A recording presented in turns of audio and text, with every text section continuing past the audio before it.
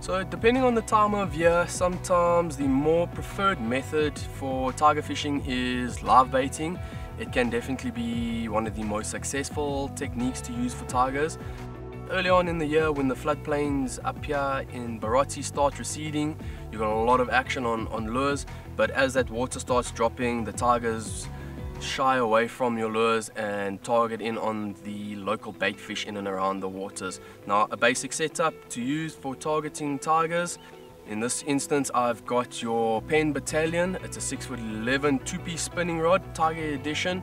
Yet again, nice heavy backbone, just so you can actually drive those hooks and make sure you pierce that hard bone in the tiger's mouth.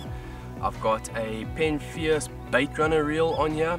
Some guys don't like to use bait runners, but I prefer the bait runner series, just simply because when you are drifting that live bait, you just click over to your bait runner, you've got your main drag already set, the tiger fish picks up your bait, he starts running, you're able to click over and immediately set the hooks. Now, just two basic traces for live baiting. Over here I've got one which has got circle hooks on it, obviously using a 45-pound piano wire. Got a swivel at the top, two circles in the bait, one in the nose, one in the side, depending on how the tiger fish are eating, which you'll soon find out after fishing live bait. If they are engulfing them, you can change over to one circle hook, but if they're being a little bit finicky, you can change over to two. Now, sometimes the tiger fish, they can be very difficult, and they just hold onto the bait, and when they do that, your circle hooks don't work.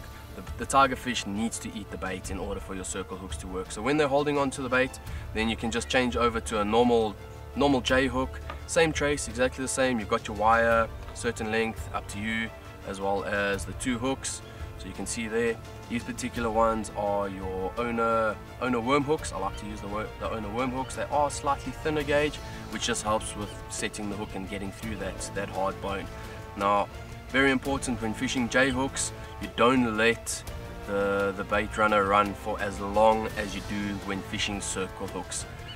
When you're fishing circle hooks, when your tiger picks you up, you can let him run for, I'd say, maybe 5-6 seconds before clicking over and then just obviously tightening up. You don't strike with the circle hooks, but with J hooks, yet again, depending on how the tigers are feeding, once he grabs it, you literally give him 3 seconds or so, you click over, and then you're gonna give 2 or 3 solid strikes to ensure that you get those hooks to go through that solid bone, and then your fight is on.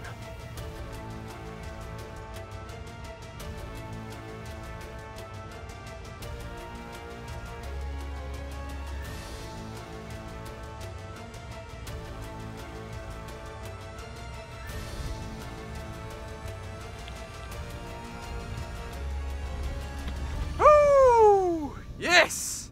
My brother! Yes! Oh man, look at the size of that fish! That is a monster tiger. Monster tiger.